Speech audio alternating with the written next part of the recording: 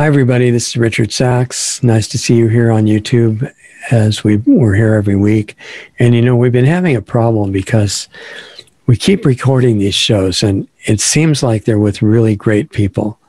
But it turns out before we're finished recording, I realize that they're just totally evil and they say things that, they're stressful because we're not supposed to be aware of certain information. And it's really harmful to us to know things that we're not supposed to know. The big tech platforms have been helping us understand how that really works.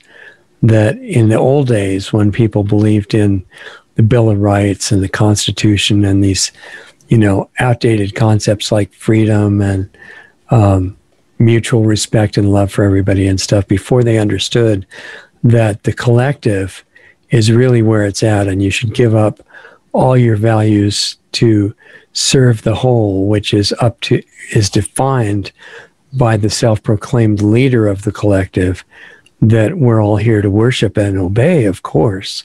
And we try to find guests that will explain how that works.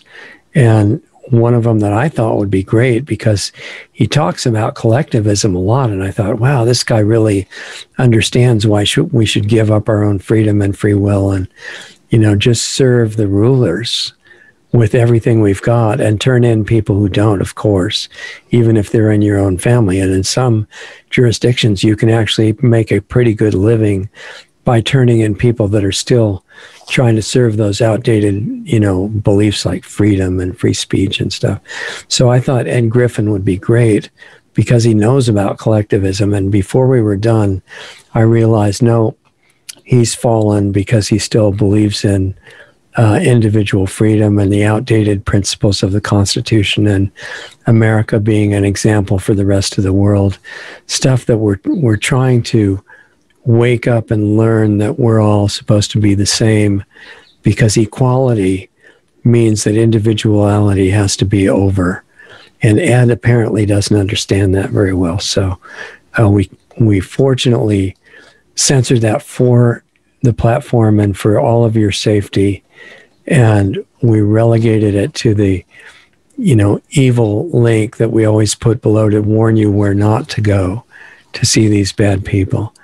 And so it's the same honor system as before. We trust that you won't go to that link and look at it.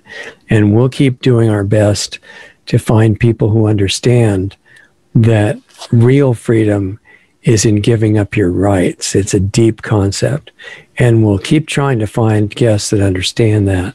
And if we don't, we'll just have to keep censoring them and tell you where not to see the real version of the show, which is what we're doing now. So I want to thank YouTube for giving us the lead in and Apple too, and how to curate this selection of shows that we give you.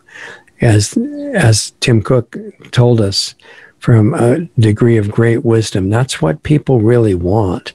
They don't want to make up their own decisions and have the freedom to watch and say and think what they choose, because what if they make a mistake? What if they didn't read that great article in the New York Times that said critical thinking is like one of the most dangerous things that we could ever do.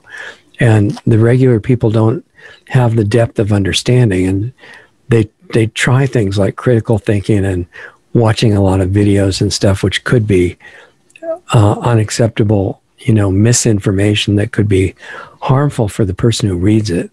So we're trying to really be a supportive member of the community by having no individuality and nothing of substance. And when we have a guest that doesn't go along with that, unfortunately, we can't get any money for turning them in, but we can at least censor them before broadcast. So beware of the link below, because that hasn't been censored. And just be grateful that we're being shown the new version of freedom, which is total uniformity for all.